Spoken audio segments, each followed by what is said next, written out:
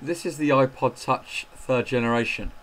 It's actually very similar to the second generation iPod Touch. To tell the difference, on the back you should see there that there's only 2 lines of writing. This is on all the third generations, whereas the second generation had 3 or 4 lines of writing. So that's one easy way to tell the difference.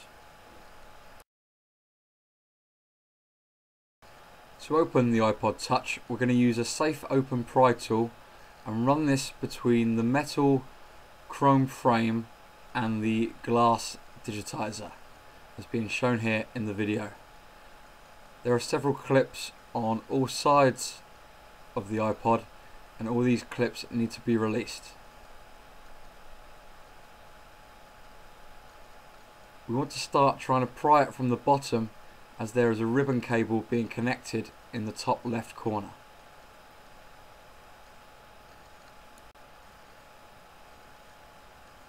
Once we have popped out the clips at the bottom, we can continue to pop out the clips along the sides.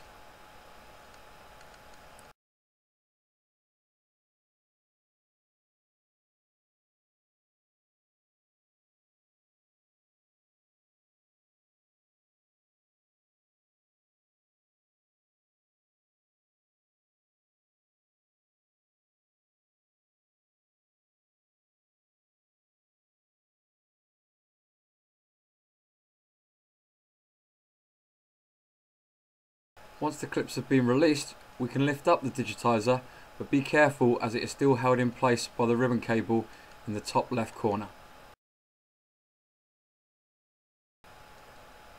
The ribbon from the digitizer is connected to the iPod.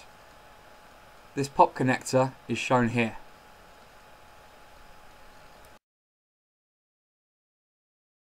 To safely release the digitizer from the iPod, use a safe pry tool and gently pop the connector up, as being shown here in the video.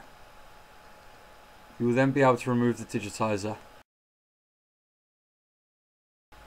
Once you have removed the digitizer from the iPod, you should be left with the 2 parts like this. On the left, the digitizer with the midsection, and on the right, the rest of the iPod. Next, we need to remove a small Phillips screw from the metal frame, as being shown here in the video.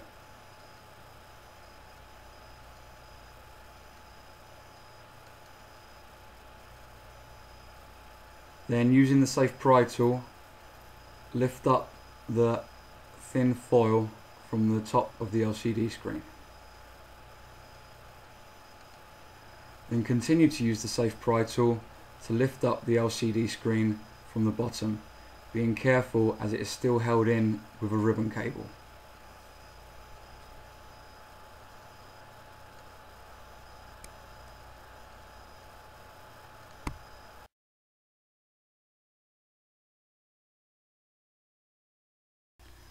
Next, there are 7 small Phillips screws that need to be removed from the metal frame. These are now being pointed out in the video.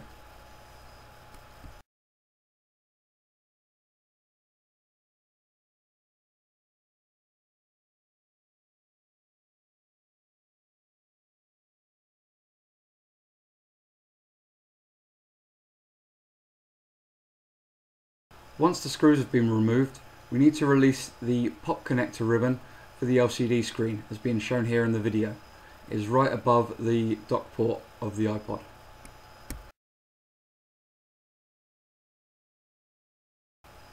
Next, using a safe pry tool, start to release the clips along the side of the iPod. Once these are released, you will be able to remove the metal frame.